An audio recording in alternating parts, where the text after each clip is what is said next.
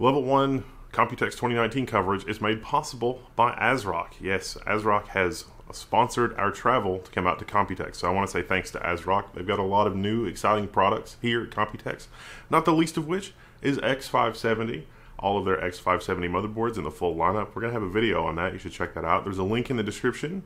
Definitely check out their products. They've also got the Steel Legend, the Z390. So, you know, if you're Team Red or Team Blue, it doesn't really matter. There's something there for you no matter what. Although, you know, things are getting kind of interesting at this Computex. Also, I want to say a big thanks to TeamGroup. TeamGroup, they've got a lot of new exciting SSDs and RAM and all kinds of stuff. And they also sponsored our travel out to Computex. So all of our Computex coverage for 2019 are thanks to those guys, because, you know, they made it so we could get here, which is really awesome. Now, TeamGroup is pretty exciting. We've got a full video of all the stuff that they've got going on at their booth. I've been using TeamGroup for many years, all the way back to, like, I think the DDR2 or DDR3 days. Check them out. There's a link in the description. I'm here at Computex 2019 in the TeamGroup booth, and we've got all kinds of new stuff, SSDs and memory and just even USB. Like, you can get USB sticks, and it's all kinds of exciting.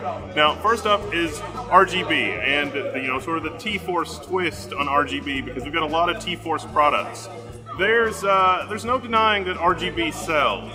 And so TeamGroup has done some interesting things with their products as far as RGB integration goes. One of the most exciting products is an RGB hub that will interface with the motherboard. It gives you a RGB for both 5 and 12 volts, as well as a traditional 12 volt output for older RGB devices. So if you've got a motherboard that has 5 volt outputs, but you want to use 12 volt peripherals, well, you can do that. But being able to have one controller that speaks both 5 and 12 volts in the digitally addressable vernacular of RGB, well, okay, I could kind of see that. Also, USB sticks. Like, I wasn't expecting to find any USB memory storage devices here, but there's actually a lot of really interesting USB storage devices. So, a compass, a bottle opener. There's also a ruler with, like, you know, and it's all metal construction. It's all really high-end. But the PS4 is probably what's going to be most popular with you guys. I mean, console gaming, it's like slim, and you can't get the, you know, not necessarily every USB stick is going to go in there. Yes, we've entered a realm where there's RGB on USB sticks, but the RGB indicator has to do with how much free space you have. So it's going to turn red when you're getting low on space, and it's going to go from green to yellow, but you've also got the rainbow effect, so that's a pretty cool feature for a USB stick, you've got to admit. Now, in terms of their new SSDs and their new memory, that's more along what I was interested in, because we've got the new platform, we've got the new stuff from AMD, and AMD's got PCI Express 4.0. Well, TeamGroup's got you covered. There's brand new PCIe M2 SSDs. It's PCI Express by 4 lanes, PCI Express 4.0. So that's 64 gigabits per second or 8 gigabytes per second interface speed.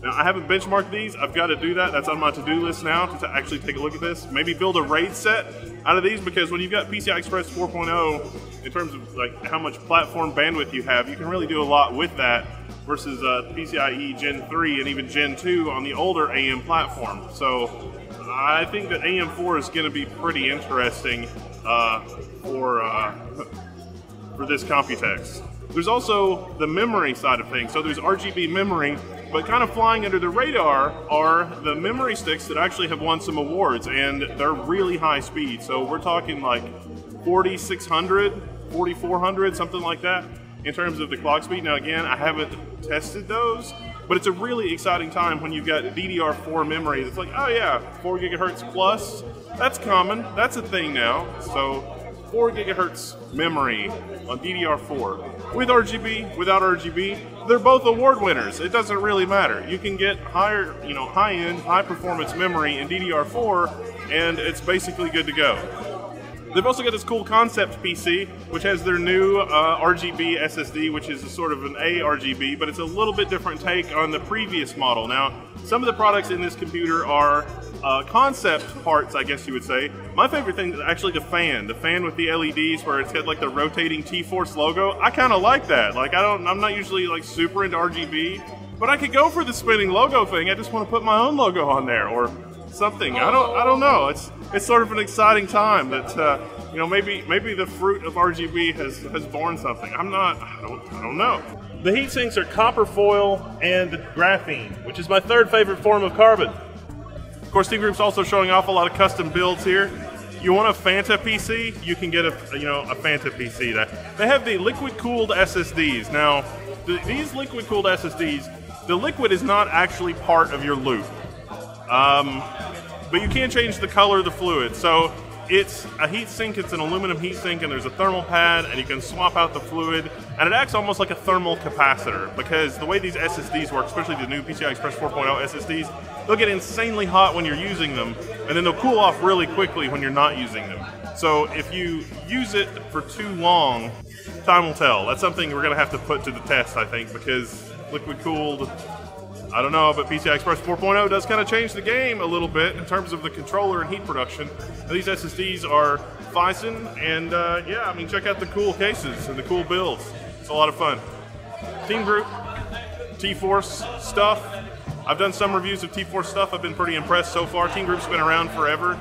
They're breaking out into the RGB thing. They're doing a little bit more marketing, so kudos. I'm Wendell. This is level 1. And there's more Computex coverage on the way. Thanks again, TeamGroup, for sponsoring your travel.